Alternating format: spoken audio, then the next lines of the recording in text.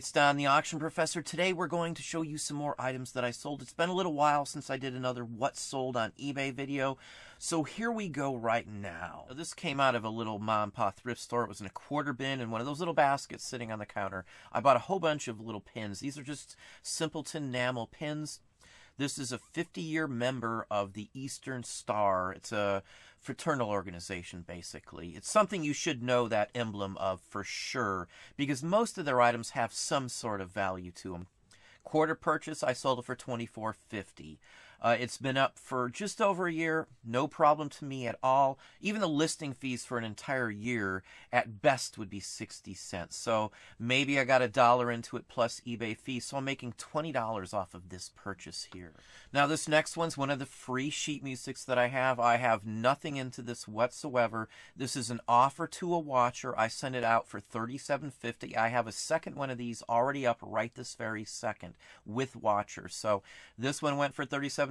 I would imagine I'd sell the second one for the same price as well, or at least that is my ballpark price for it. This is a World War I 27th Division sheet music. It's a military themed one. It actually has their division emblem on the cover as well, being held by the lady on the front.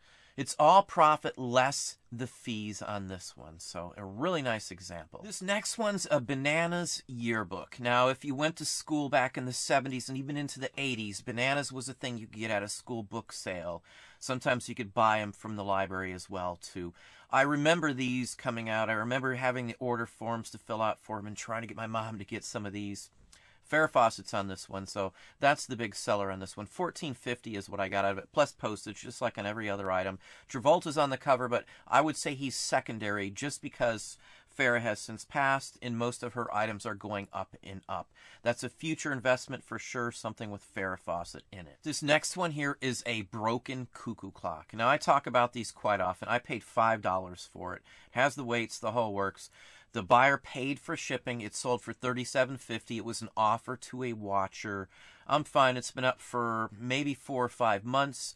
I figure $20-25 on most of these. Now, a lot of people will think these are worth a lot of money because the carved wood and such forth, and will sink a lot of money into them, and then find out later that they just don't sell for very much. Most of these sorts of things, even if they work, they don't go for a fortune. Millions of these sorts of things were made in the Black Forest area, through Germany, the Alps, all over in that area. Very collectible item either way. The mechanisms inside this are German. You can see the name on here, Bachmeier and Klemmer. It's a well-known brand. There are just a ton of them. They're not high quality. Something I still look for. $5 investment, I'm making almost $30 profit. It's been up for, as I said, about 4 months. So at the very, very most, I have 20 cents into listing it. So can't go wrong. Now, I've talked about cigarette packs and things along that line many times. I even have a video on that specifically. Here's a pack of cigarettes, an empty pack. It's the cardboard wrapper basically around it. I sold this one for $225. Now, for those in Patreon, you know my pricing scheme, so you know about where my price comes in at my list price. So, and I've said it many, many times, it's an excellent sale in my book. This one piece here paid for all of the ones that I bought at the same time. So, investment-wise, I don't mind holding on to something. It's something that will sell for a couple $100 if I don't mind waiting. Sometimes if I list things up high like this, they will sell for that list price, say $650. So this is the third wrapper I've sold from a collection that I acquired from an estate sale. Very happy with this. Again, all of my money comes back, and I made a little bit of profit off of this one sale from a big bulk purchase. Now here we have a bridge tally card. Now many people aren't even sure what that is. These early ones like this is from 1904, was something that was probably custom printed, and then someone tied the ribbon on there on the top. But the punch marks on the bottom dictate that this is a tally card. These are specifically tied to bridge, so if you want to know anything else about it, look up bridge on a Google search, and you'll be able to look into pretty much what this is used for as well. Now, tally cards sell on eBay very, very well. I find them all over the place. The majority of the ones that were printed around 1910 through around 1940. There's movie stars on them and all kinds of different things. Some tally cards can go for hundreds of dollars. Love these sorts of things. Very happy with this one. It sold for $25. Here's a dollar record. This is a purchase from a picker. It sold for $50. Tangerine Record Corp. This is Bobby Joy. This is a nice Northern Soul. Again, if you don't know the term Northern Soul, I would honestly look it up. The majority of our high dollar records are all Northern Soul, rockabilly, or rhythm and blues. So, excellent example here of this record. Mid-price range, happy with it, a dollar purchase, as I say. Here we have another 8x10 military photo. This is actually printed by Boeing. This is a test photo advertising their jet. It's a Stratojet. You can see the designation in there. I've got hundreds of these sorts of things. They all sell very well. This one I took 30 on. I sell 5 or 6 of these every single week. Really good investment. I buy them in bulk, sometimes 1,000 or more if I can get them that big. Most of the time, though, it's a few hundred at a shot. Here we have a Christmas card. It's a promotional item from Lion Coffee.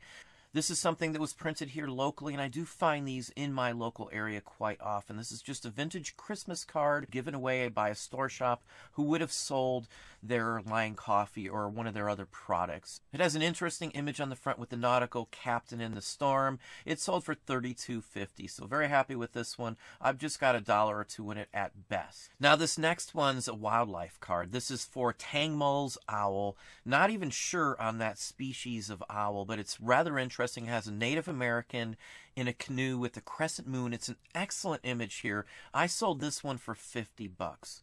Now this one's sold to someone who's into owls, most obviously. Excellent card here. It's from a series of bird cards, if I'm not mistaken. Nice example for $50. Now this next item here is from a Dodge Plymouth dealership. Something they probably gave away with a car, or it's maybe an advertising piece. It went for almost $60. This is something I paid $25 or so for at a junk sale somewhere. I don't even honestly remember, but I know I didn't pay much for it. It went, again, as I said, for almost $60 plus shipping. Very happy with the sale. It's an interesting item, to say the least. Now here we have a tobacco card from Goodwin, and this is a Gypsy Queen cigarettes advertising card. This one I took $30 on. It's been up for a little while. Very happy with that. Now I buy big collections of these sometimes.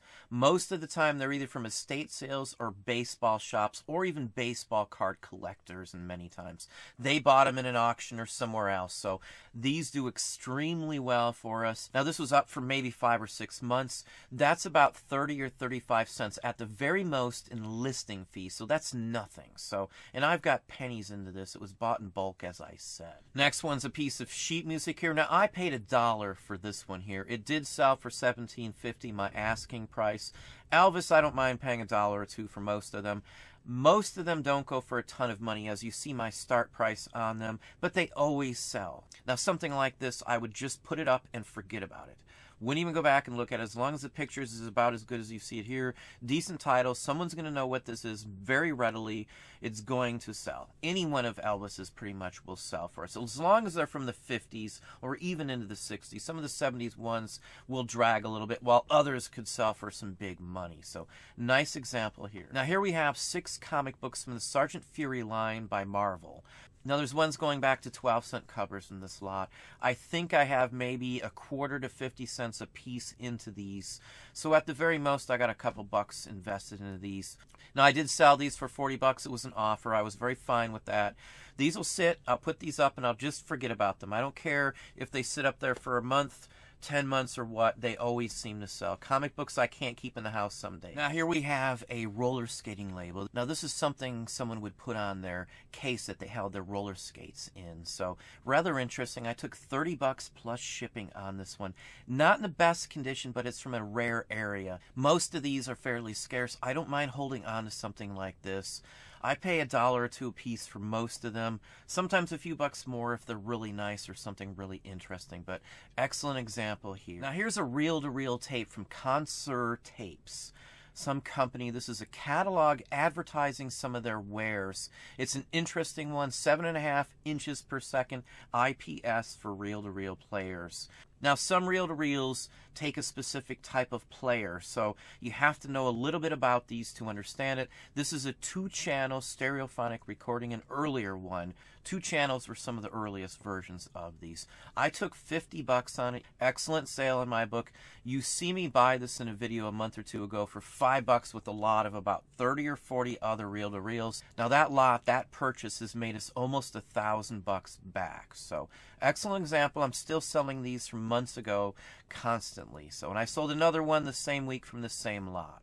And this last one here is a die cut from the Victorian era. This would have been a decoration that would have hung on a wall somewhere around the tree or something along that line. This is a thick cardstock piece with multiple cutouts all the way around it. As you can see, excellent example of this sort of thing. I sold it for $175. Very happy with the price. Now, I bought a bunch of these, 30 or 40 of these, for just a few bucks each, and I've been selling them quite regularly, so we've made a ton of money back from those as well. This purchase of all these decorations has already made us well over $1,000 for a very small investment. Hopefully that gives you some ideas on what some of these sorts of items can go for, but that's what I have for you today.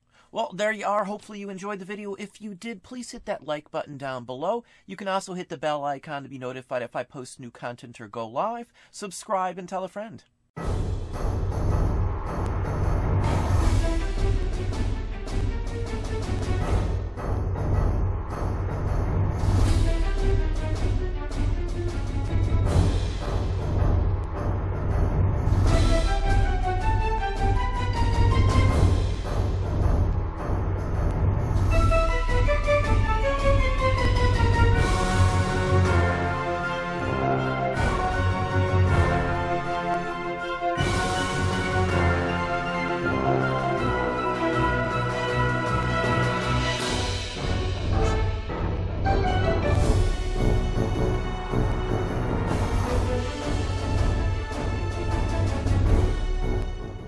One new customer doesn't seem like much either.